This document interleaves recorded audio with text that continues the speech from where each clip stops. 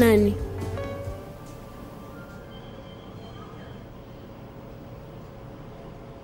Anaitwa Rose. Sihitaji kujua jina lake. Nataka kujua ni nani yako.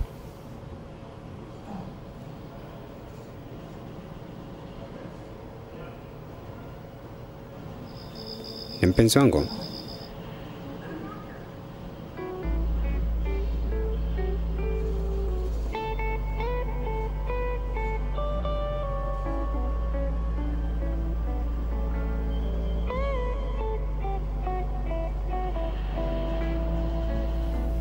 Andrew, mbona ulisema unanipenda mimi peke yangu?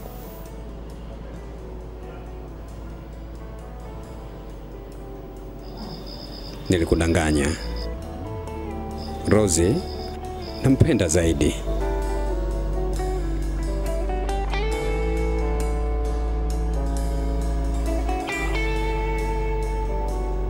Ila sio mbaya ukiwa chaguo la pili.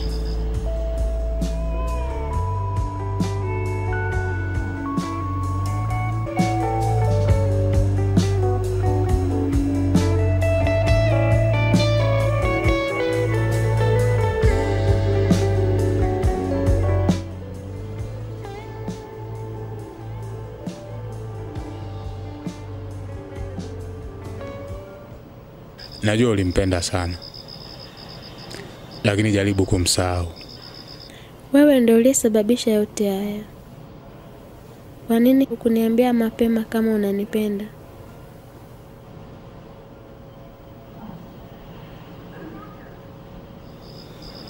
Hofu Neina.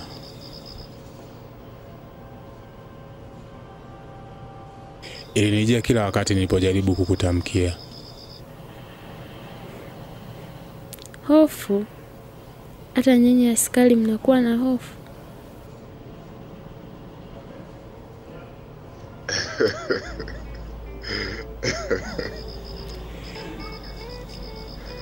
Askari ni vazi ambalo muda wote unaweza kulivua.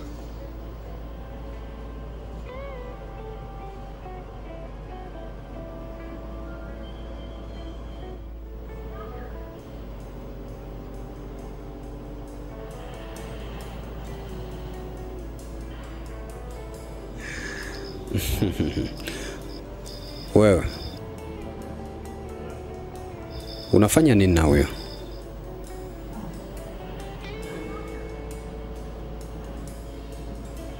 Kumbe ndiye sababu hadi mkaniacha.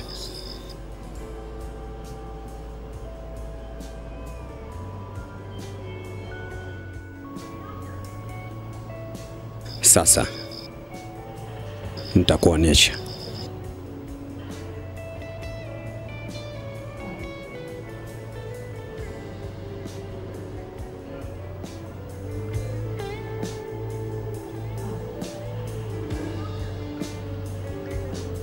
Nani wewe? Andrew. Ndiye mwanaume aliyesababisha yote haya.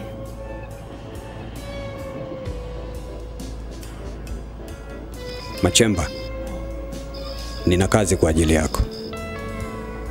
Sawa boss.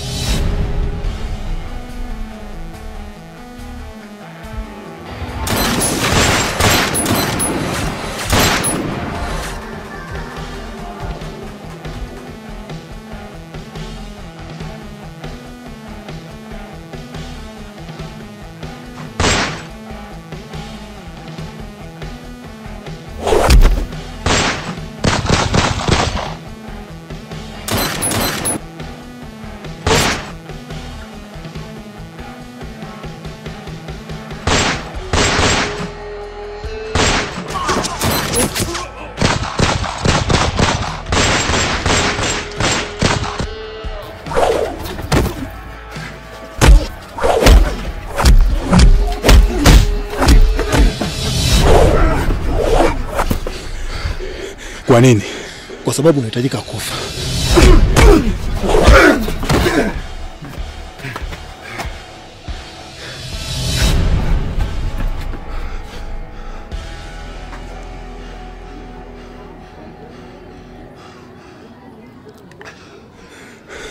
Amekimbia. Wameshakufa. Sawa bosi.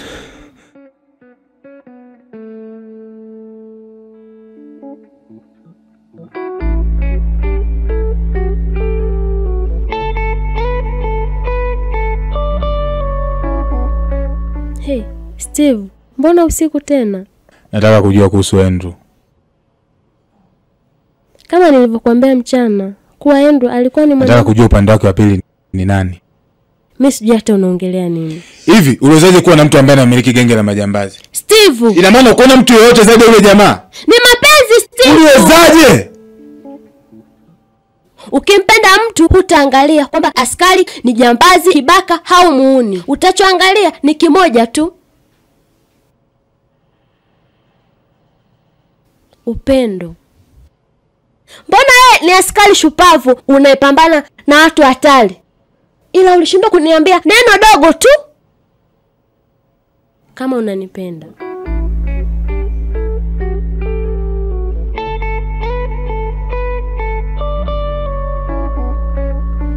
Usijaribu kupima nguvu ya upendo. Naina. I'm sorry. Ila vijana wanaotuma kuja kuniua ni vijana wadogo sana ambao wanaishi nje ya ndoto zao. Bila Andrew wangeweza kufanya mengi mazuri katika jamii. Tafadhali naomba nisaidie njia kupata ushahidi wa kumkamata Andrew ili asiendelee kupotosha vijana wengine.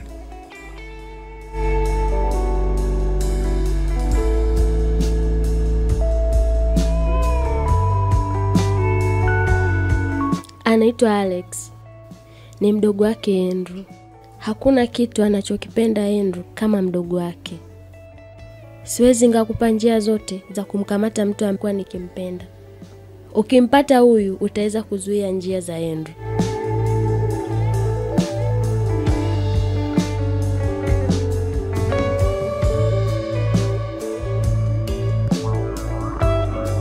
Asante. Usiku mwema. Steve. Samahani kama kuna neno ambalo nimekutamkia limekuuzi. Na mimi nisamehe kama kuna neno baya nimekutamkia limekuuzi.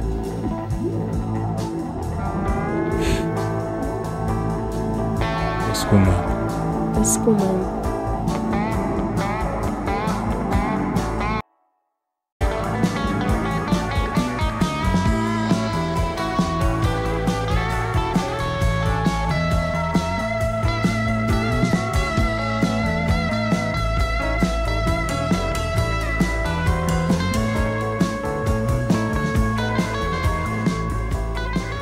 Wasipende masineche,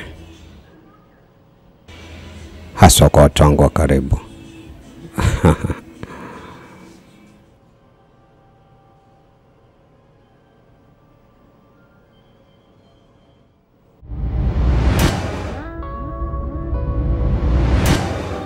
Steve, kuwa makini bro.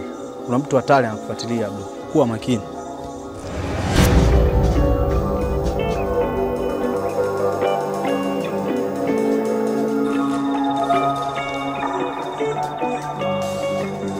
Bosi, nishamjua snitch wako.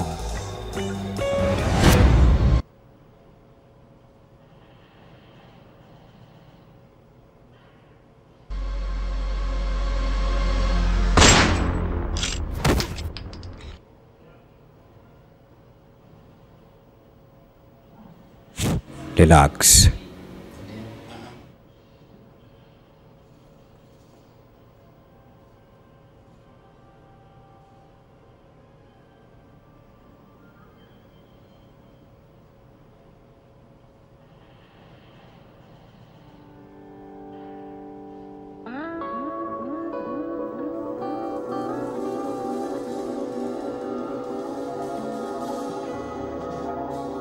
Ndio bosi. Sonko, kuna kazi kwa ajili yako.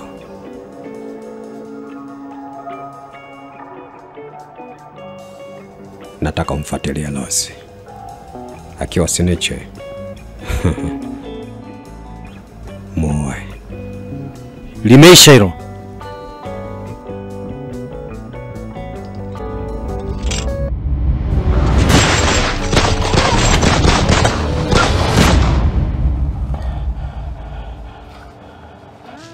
Naomba nisamehe brother. Sio mimi, ni Kevi.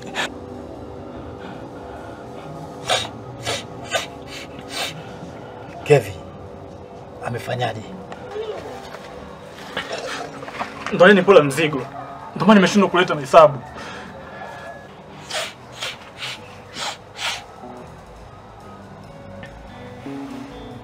Nakupa nafasi ya pili. Ukizingua nakuwa. Asante sana brother. Sitazingua tena. Hii kazi ndo maisha yangu. Huwezi elewa.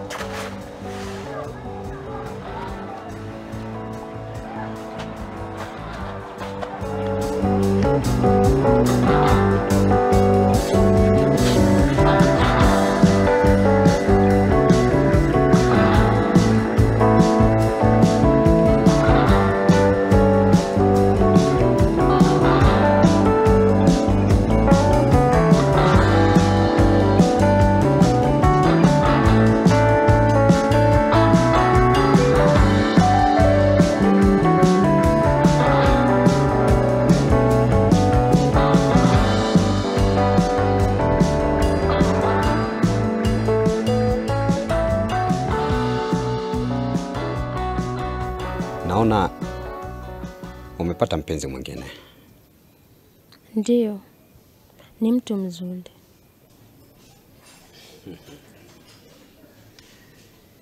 Vipi? Anakufanya utabasamu kama mimi nilivyokuwa nafanya utabasamu? Hapana. Ila hajawahi kunifanya nilie kama wewe ulivyokuwa ukiniliza.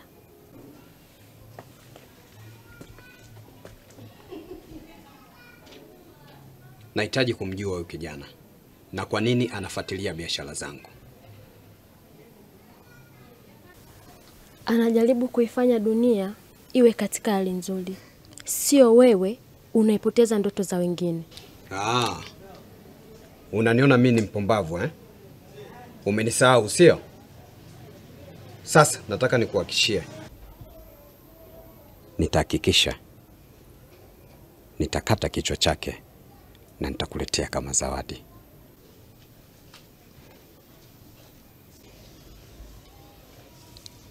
Steve ni mwanaume shupavu sana. Na katika maisha yako uje kukutana na mtu ana kichwa kibovu kama Steve.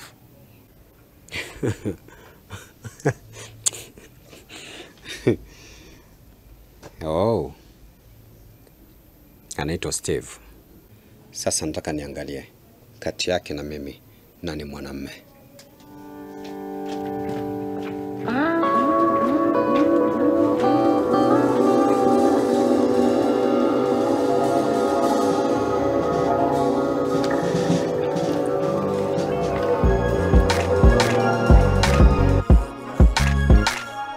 Nikipiga hatua niulize mimi sio kiatu, huwezi kuyajua mambo yangu kiwauliza watu, bakiza sarafu. Njaa inakuja kesho, sio special, sio shujaa, wewe jamani kichekesho. Mama alisema ngoja mwanangu sibishane na walimwengu, kuishi ni mara moja bila uoga, nikakaza mzee soja. Sikiza mazuzu sijawa na kwa nguvu ya soda, niulize amezaliwa lini baada kubarea ise katajiwa mwaka mwezi na tarehe Septemba 26. Soi kuremba kabisa, ngakumbushwa oya kuna msikiti na kanisa, bila kubisha kwa aibu nkacha vurugu, alafu taratibu nkafuata Mungu. Vipi haya maisha baada kunilipisha na kutisha sifa. Brother Sonko vipi? Kevi upo? Yupo ndani hapo. Nitie. Kevi! Oya! Unaitwa?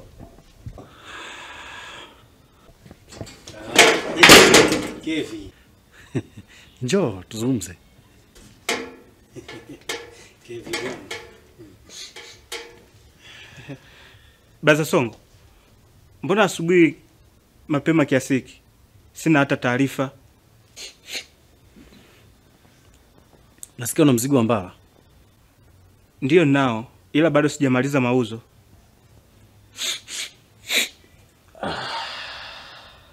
Okay. Sio mbaya. Naomba nipatie.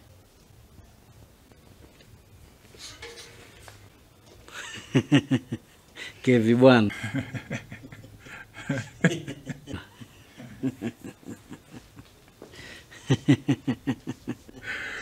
Kevi bwana.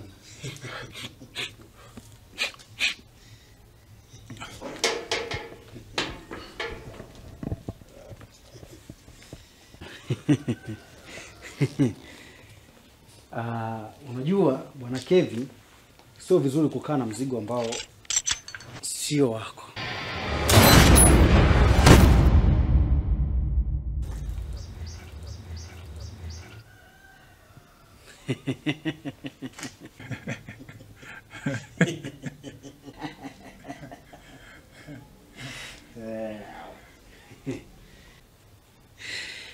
Naomba nichukulie mzigo. Unajua kiuno.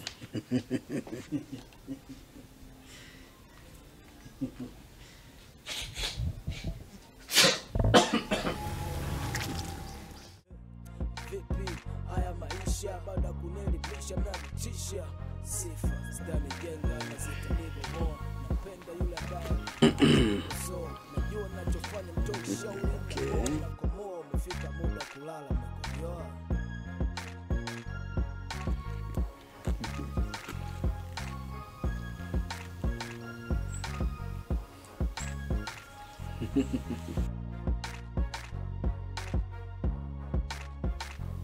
Na wewe zibakia siku 2 ukamilishe mauzo, si ndio? Ndio. Nakutakia siku njema.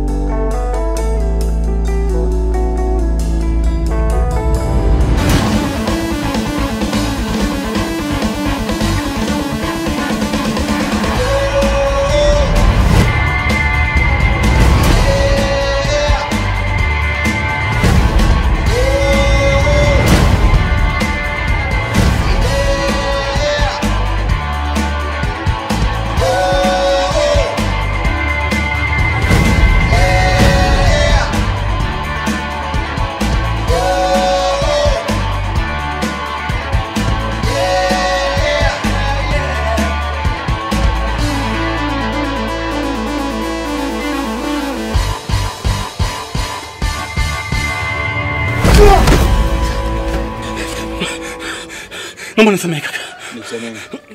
Naomba nisamehe. Sana kitu gani? Nisamehe bro Steve. Umejuaje jina lako? Mimi nakufahamu. Wewe ni mtu ambaye hajawahi kutokea mtaa huu. Umekuwa ukimnyima usingizi kila mmoja mpaka bosi wetu pia. Bosi gani? Siwezi kukwambia bro. Lakini usitokee kufanya ni kuniamini mimi. Nitakuamini vipi wakati wewe ni mmoja wao? Uweze elewa bro. Sipendi kinachokifanya. Lakini napenda pia unachokifanya. Na naomba usiache. Na ukihitaji msaada wangu mimi nipo tayari kusaidia wakati wowote ule. Ila tu niachie niende.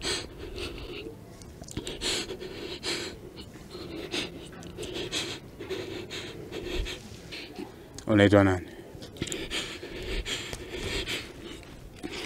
Mbala.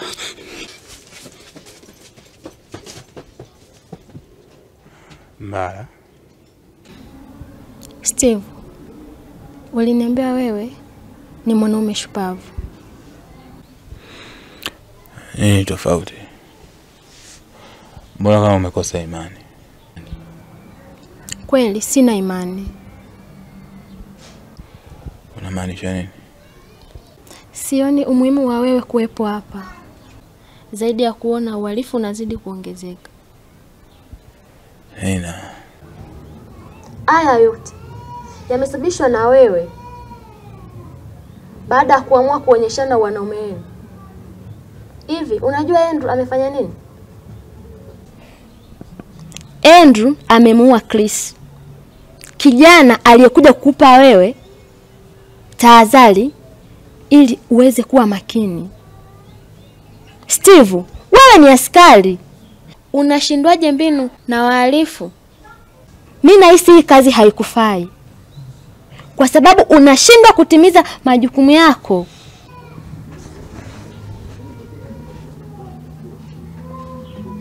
Steve, naogopa. Endo alikuja kwangu, aliniambia atakikata kichwa chako, ataniletea mimi kama zawadi. Na Endo akishaamua jambo, ashindwi, lazima alitimize. Naogopa. Nakupenda Steve. Naogopa kukupoteza.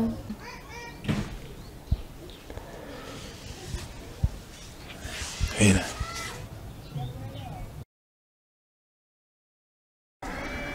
Usijali. Hakuna kitu chote kibaya ambacho kitanikuta. Polisi ni maisha yangu. Na kila kazi ina changamoto. Na hii ni moja ya changamoto kwenye kazi yangu. Kila kitu kitakuwa sawa. Umeelewa?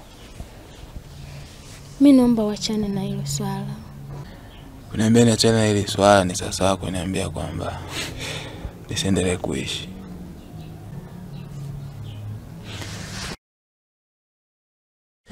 Ila una hakika yeye ndio alisababisha kifo cha Chris? Mbona sikumuona siku ile wakati Chris amekuja kunionya?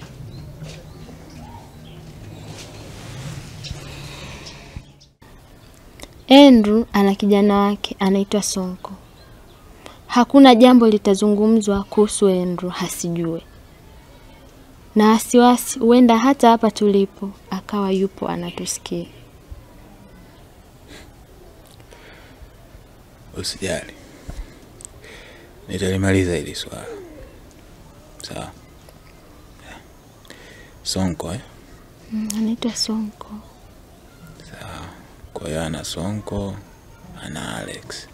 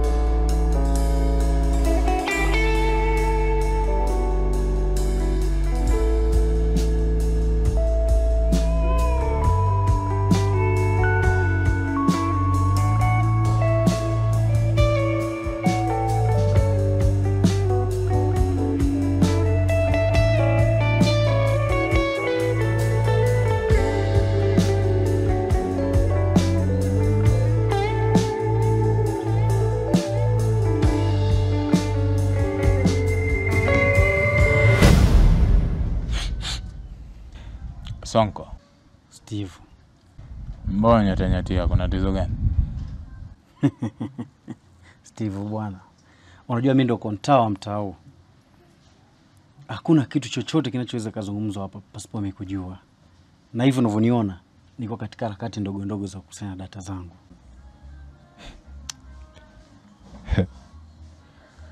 Okay. Sawa. Lakini unajua alikuwa ana haki ya kufa kifo kama kile. Nani? Unajua ninachozungumza. Steve. Uwepo wako wewe kwenye mtaa huu ndio unaosababisha mauaji kwa watu wengi wasiokuwa na hatia. Uwepo wangu upo kwa ajili ya watu kama nyie. Steve bwana. Watu kama sisi. Hivi unatujua watu kama sisi? Cha kushauri, kimbia, nenda mbali na mtaa huu. La sivyo utajionea mengi ambayo hutaweza kuyaelezea wala hutaweza kufanya chochote.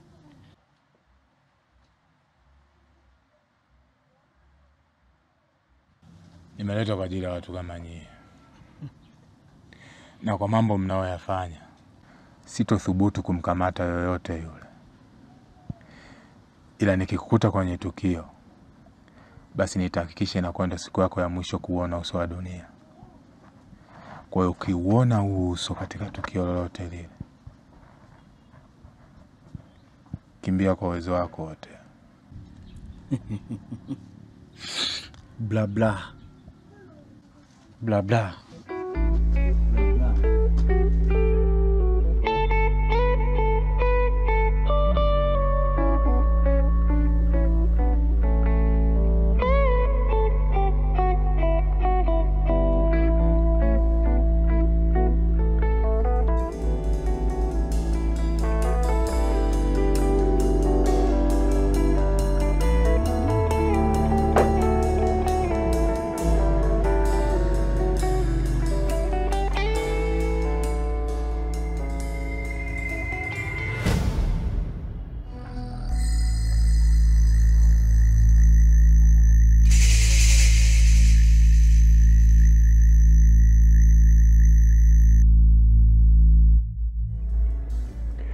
Nadhani unaikumbuka ahadi yako.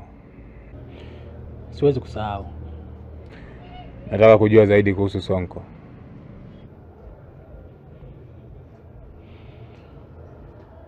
Unanihakikishia vipi usalama wangu?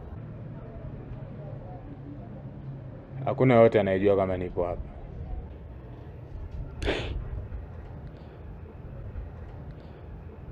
Kwanza unapajuaje hapa? Hivi unamfahamu vizuri Sonko? Hakuna taarifa au tukio lolote linaweza kutokea hapa mtaani asijue. Bala. Sonko kwangu ni kibaka tu. Ila mimi kazi nimeisomea. Na ndio maana nimeweza kupajua hapa na hakuna mtu yote anayejua kama nipo hapa. Kwa usalama wako upo katika mikono yangu.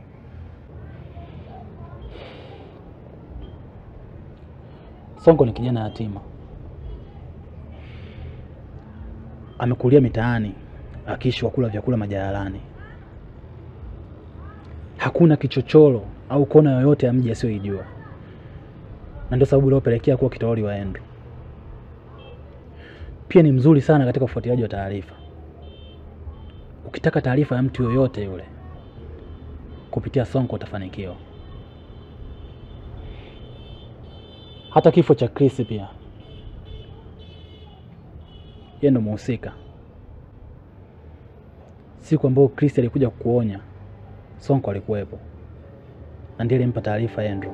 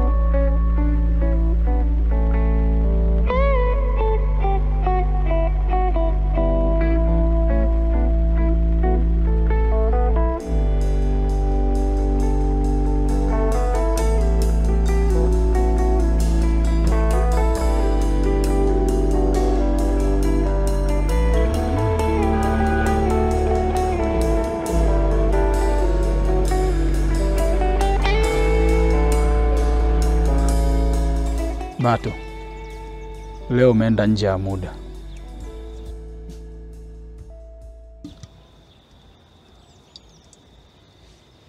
Upatikanaji wa mzigo umekuwa mgumu sana siku hizi. Hiyo sio biashara yetu. Isingekuwa, usingekuwepo hapa sasa hivi. Guys,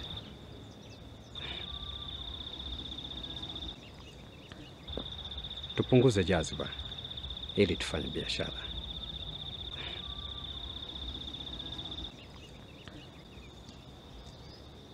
Unajua sheria.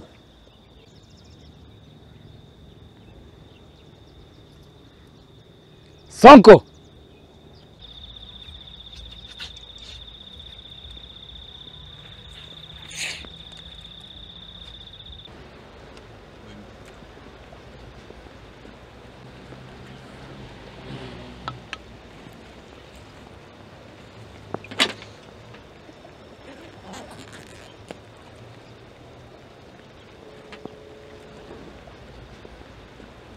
Testa!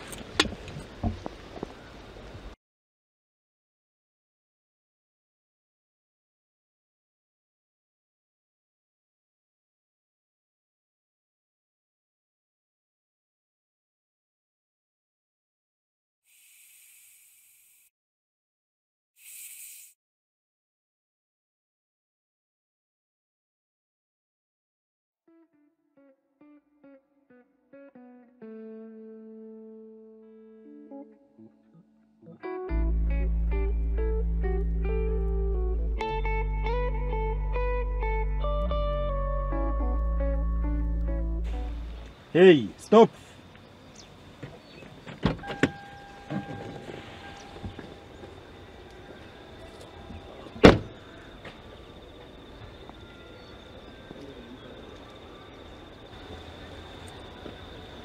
Naomba begi.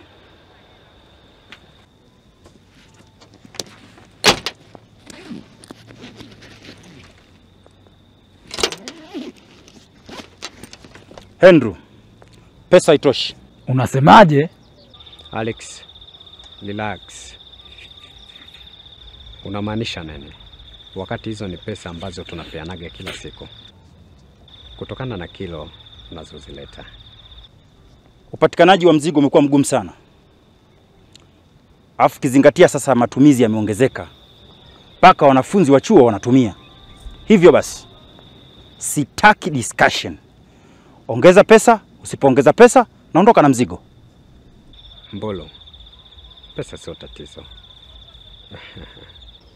Kuna mtu anaitwa Steve. Tumesikia amekuwa akiwapa vikwazo sana. Yeye yupo chini yetu sisi, kwa usijali. Lazima nijali. Maana mkipotea nyie, tumepotea na sisi. Ndio maana Alex kasema usijali. Maana muda sio mrefu mtasikia RIP sikitamkwa katika midomo ya watu.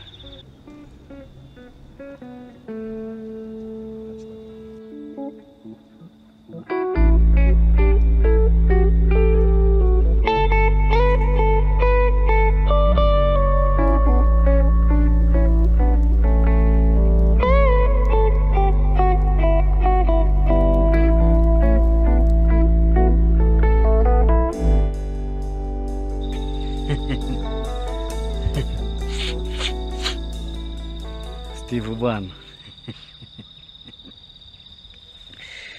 Yaani kama vijana wangu tu wamekudhibiti, ndio ungeweza kupambana na mimi?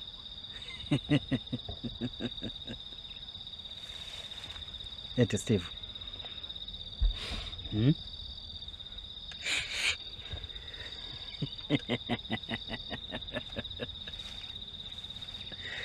Unamwona msichana? Ni mrembo sana, anaitwa Susan. Ni mzuri sana. Ile tatizo lake ni moja tu. Tatizo lake ni moja tu Steve. Anawezaje kukataa kuwa na mtu kama mimi? Na kama unavyofahamu, mimi ni Arwata, ni mtaa mzima. Hakuna si nijua, kila mtu aniogopa. Hata ungekuwa ni wewe, ungeweza kukubali binti kama wewe kukatae?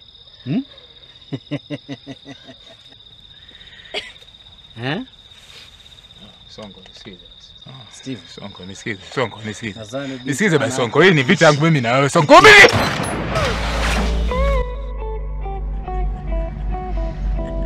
Steve bwana. Nilikwambia. Steve.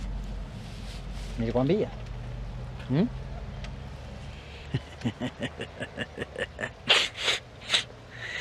Steve bwana. Nilikwambia uondoke.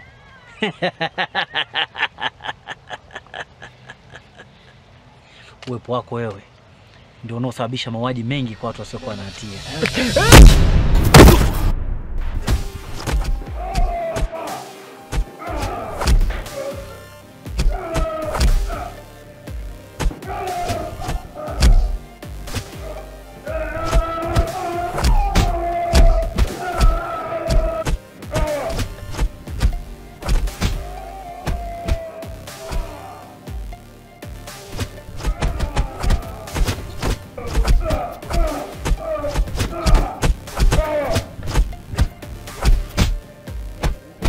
Stop.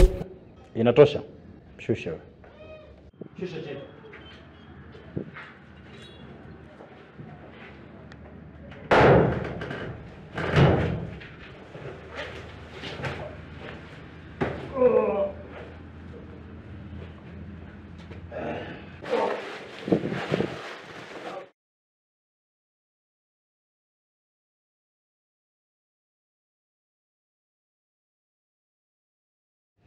Nilikutuma kwa Andrew ili unipe taarifa.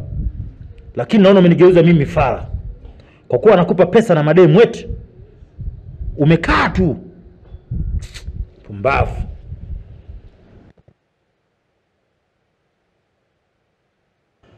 Bato. Yatupasa tuwe makini sana na Andrew. Kwa nini?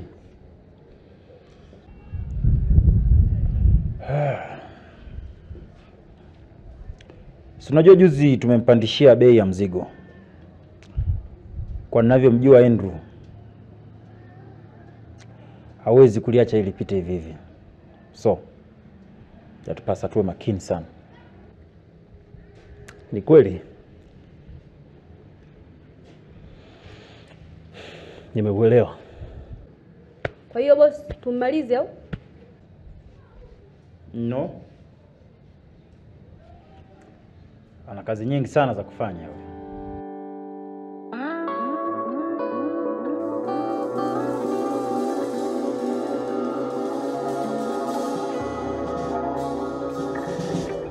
Safari hii usinizingue. Ukinizingua unafahamu akili yangu.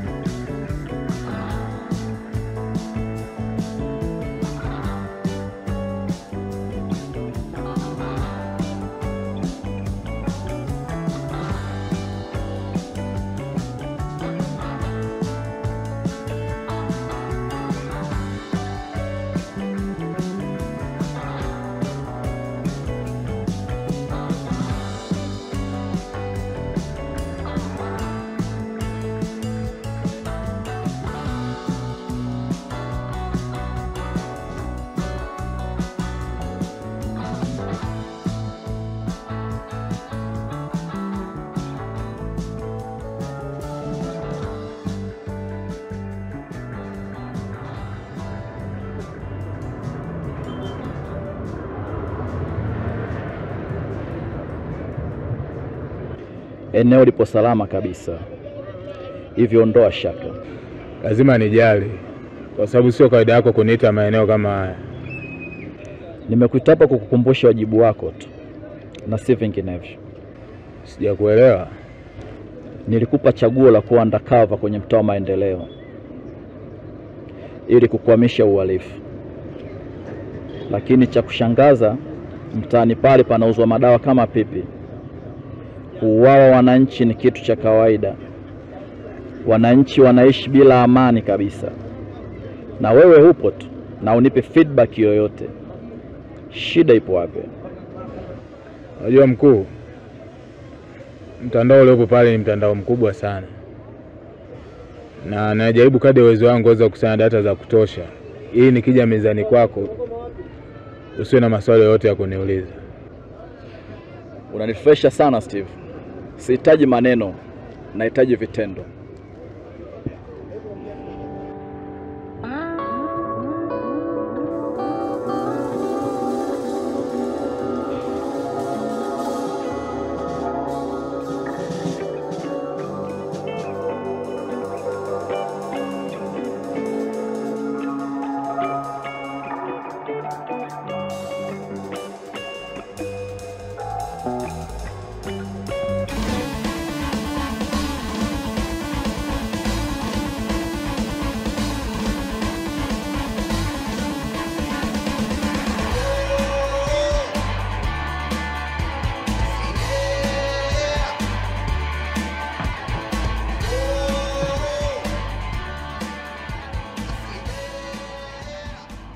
Mbona umekuja na jaziba namna hii?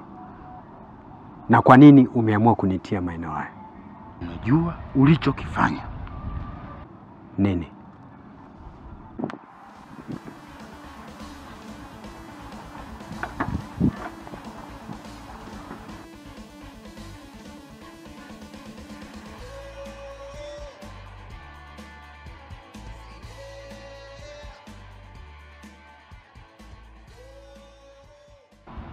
Huyu ni kijana wako. Unadiriki kuzuia mzigo wangu mimi? Wakati fika unajua eneo lote hili mimi ndio supplier mkuu. Nenda uendako huwezi kupata kilo nyingi kama nazotoa mimi. Hivyo hii inamaanisha mimi ndio nimekuweka mjini.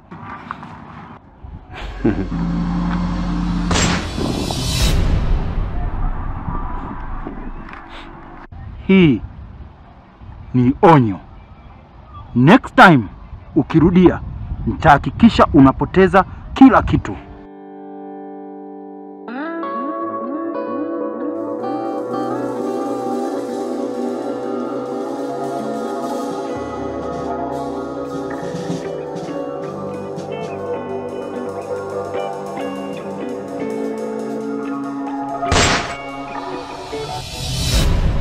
Kitilo, huu ni uzembe wenu, na kwa ile sitowasamehe. Kwa nini? Ilikuwa ni self defense. Self defense? Steve, hebu acha kunifurahisha. Risasi ya kifua, mguu, kichwa. Ni defense gani? Sikia Steve, ulipewa kila aina ya mafunzo ya kumkamata mhalifu bila kuondoa uhai wake. Mkuu, lakini wale sio wahalifu wa kawaida. Sio vibaka wala wavuta bangi. Ni majambazi ambao wanamiliki silaha nzito. Na isitoshe mkuu, walikuwa wengi kuliko mimi. Ningewezaje kuwaleta wakiwa hai? Sikia Steve, baba yako hakuwa kama wewe. Alikuwa ni mtu hodari sana, na aliweza kuwashika wahalifu na kuwafikisha maeneo ya sheria bila kuwazuru chochote. Samahani mkuu, lakini mimi sio baba yangu. Dunia yake na yangu ni vitu viwili tofauti. Na hata kama ni kweli yasemayo mkuu, yuko wapi kwa sasa hivi? Aliniacha nikiwa mdogo sana, bado nilikuwa nikihitaji uwepo wake. Mkuu, muda mwingine dunia inahitaji wewe na maamuzi magumu kama ambayo nimeyafanya, kuweza kuvaa viatu vyake. Japokuwa sitopita njia aliyopita yeye. Steve, babako alikuwa rafiki yangu sana. Na bila urafiki wangu na babako, leo ningekufukuza kazi. Ila nakusimamisha kazi. kutokana na utovu wa nidhamu uliokuwa nao kazini. Na ndio maana hata sikuhitaji kabisa ufike hata ofisini kwangu leo. Na ndio maana nikakuita hapa. Sikupingi mkuu. Lakini nadhani unajua kazi ya askari ni kulinda raia pamoja na mali zake. Na unaruhusiwa kujitetea angali upo hatarini. Lakini mkuu, huwezi kuliona hili kwa sababu siku zote kazi yako ni kukaa katika hicho kiti. Na sisi ndio ambao tunapambana na wahalifu. Na hii ndio iliyosababisha baba na askari wengine waweze kuziacha familia zao angali zinahitaji zaidi. Kuanzia sasa hivi nimekusimamisha kazi. Hivyo nikupatie kitambulisho chako na silaha sasa hivi. Na kwa upuuzi unaofanya sijaona hata sababu ya kukutana na wewe kesho ofisini.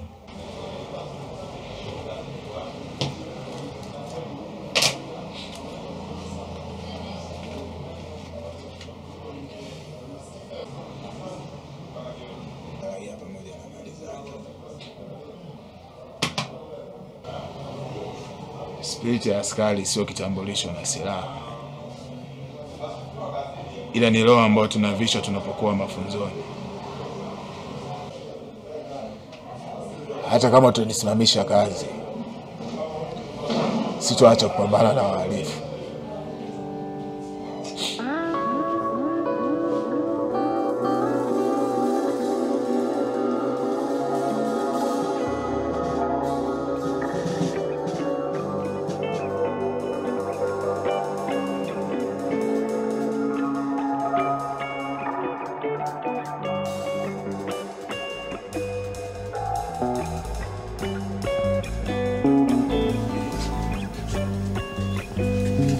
Nilikwambia toka mwanzo uachane na hayo mambo. Uishi maisha yako ya kawaida. Upo sahihi. Na ulikuwa sahihi. Ila sidhani kama naweza nikaishi maisha ya kawaida. Utaweza. Mimi nipo. Cha msingi tuondoke hapa, twende tukaishi mbali. Mbali? Mbali wapi Naina? Itua. Baba yangu ana mji huko. Unahisi Itua mimi naweza nikaishi maisha ya kawaida ambayo nataka niishi? Ndio.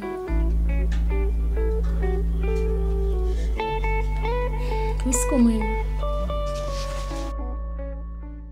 Hivi ni kweli nipo sawa? Ndio, nipo sawa. Na haya ni maamuzi sahihi. Wala sijapagawa, nikiwa na akili timamu. Mwili upo fresh, nimekubali mwenyewe kuacha kulitumikia jeshi. Natoroka, sijali napokwenda kama nitapata raha au nitasota. Na kwa kuwa mimi ni shujaa basi sina cha kuogopa. Baba alihitaji mtoto mwanajeshi, mwambieni amekosa.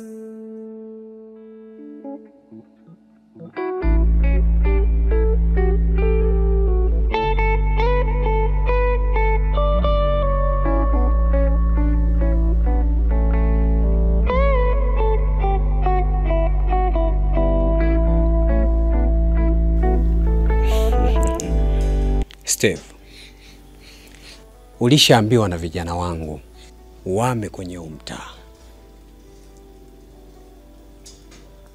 Inaonesha wewe ni mkaidi sana. Sijajua unajiamini nene. Istoshe. Umeshaniumizia kijana wangu.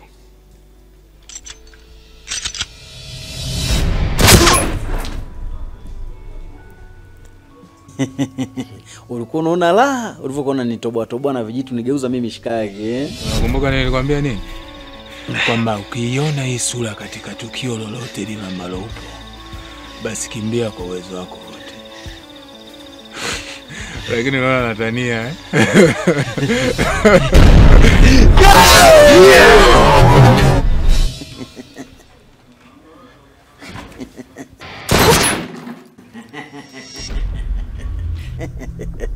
Steve bwana.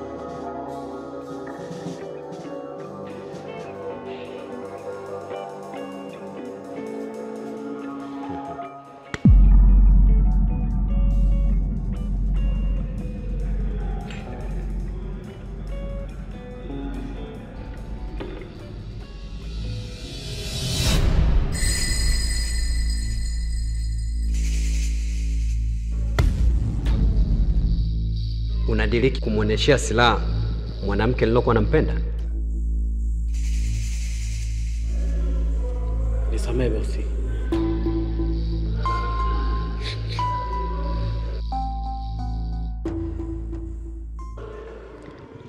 Laiti kama moyo wangu usingekuwa nakupenda, basi ningekutafuna bila ya hata kukuchoma.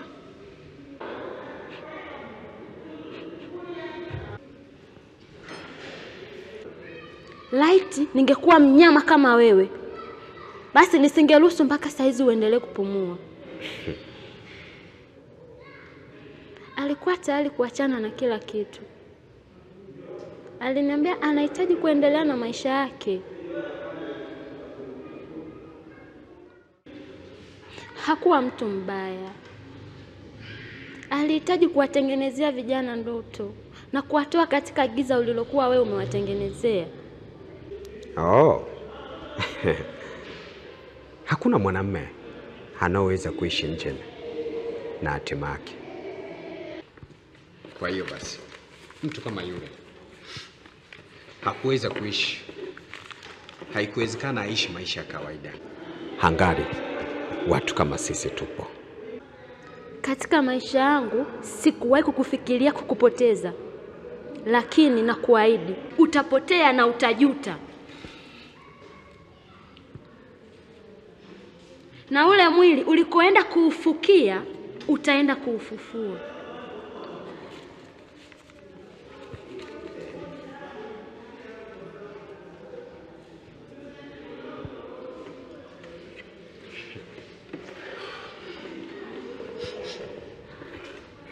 Ina maana mwili wa Steve umepotea? Inawezekanaje? Usiniulize swali. Nataka mwili wa Steve upatikane haraka sana iwezekanavyo. Sawa bosi.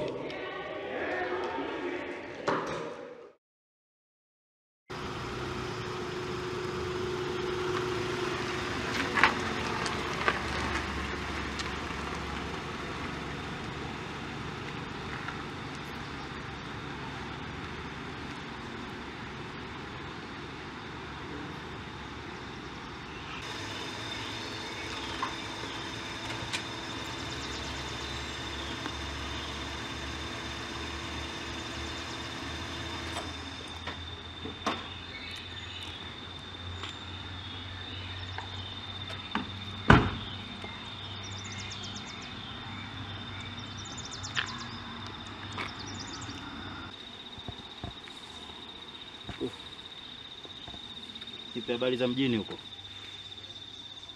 Wanasemaje mjini? Steve kauawa na Sonko. Steve?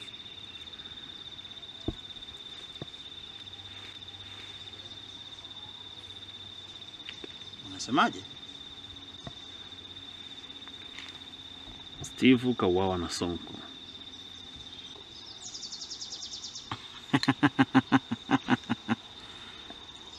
Steve kauawa na Sonko. Hizi ni habari njema kwetu. Na inatupasa tusherekee.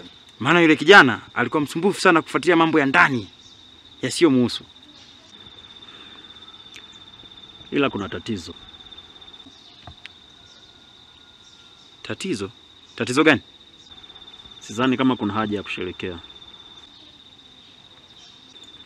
Mwili wake haujulikani ulikoenda. Unasemaje?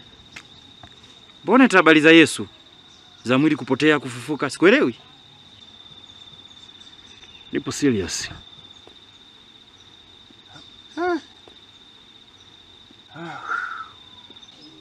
Steve kauawa na Sonko. Mwili wake haujulikani ulipo. Nadhani Andrew ameanza kupunguza makali yake. Anafanyaje uhalifu wa kizembe namna hiyo?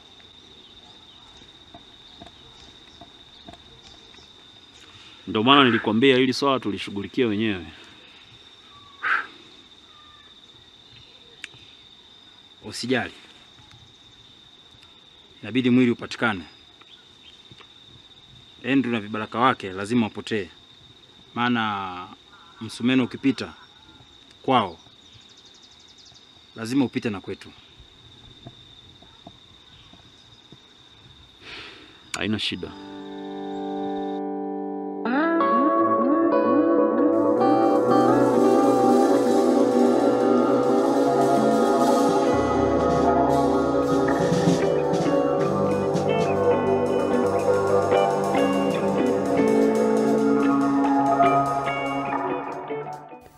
Na ushahidi juu ya mauaji ya Steve. Nilikuwa naomba tuonane. Kwa nini eneo hilo? Unahisi ni salama? Mimi nahisi ofisini kwako itakuwa salama zaidi. Sawa.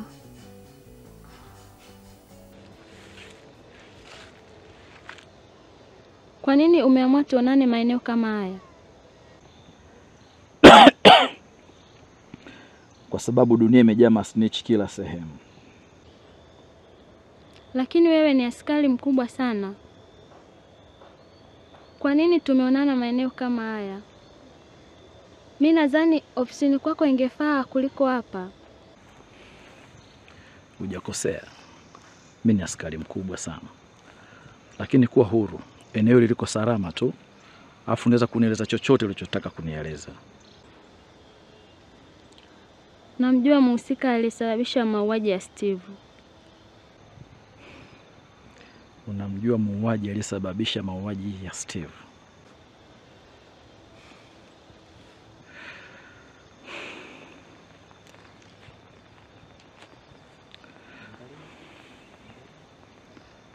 Ni nani wewe?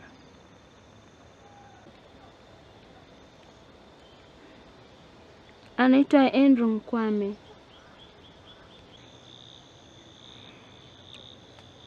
Una ushahidi gani juu ya hilo? Andrew ni muuzaji wa madawa kulevya mkubwa sana. Na Steve alishawahi kujaribu kupambana naye. Na Andrew alishawahi kuniambia mimi kwamba atakata kichwa cha Steve ataniletea mimi kama zawadi.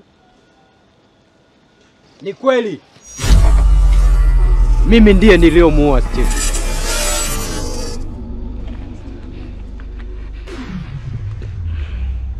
Mpo chini ya ulinzi. Huyo ndo Andrew mwenyewe. Wote mikono juu. Ukitingishika na kushuti, mkisimama na washuti, na hayo macho yenu mnamtumbulia na washuti pia. So ni lazima mfe tu.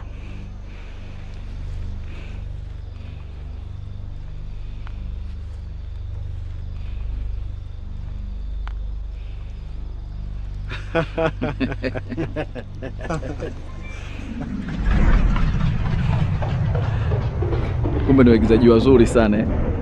Tunaweza tukaandaa bonge la movie wazee. Tunaweza tukaandaa movie ya kijini. Jini linavuka barabara huku likiangalia kushoto na kulia kama kuna gari linaweza likamgonga. Unaonaje? Si itakuwa bonge la movie? Ni movie nzuri kwa sababu ni movie ambayo utakuta dunia yenyewe kutokea, kwa sababu jini haliwezi kuangalia kulia na kushoto ili lifanye movement. So nadhani kitakuwa ni kitu kizuri. Afande Kirosa bwana.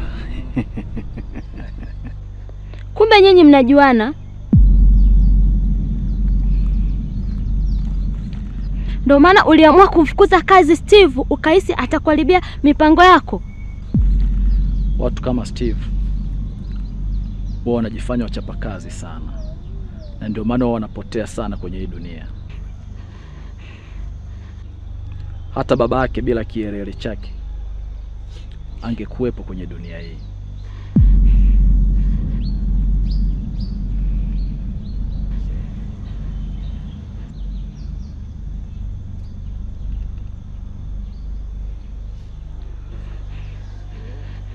Afu wasilembi kwenye watu masnitch kama nenye.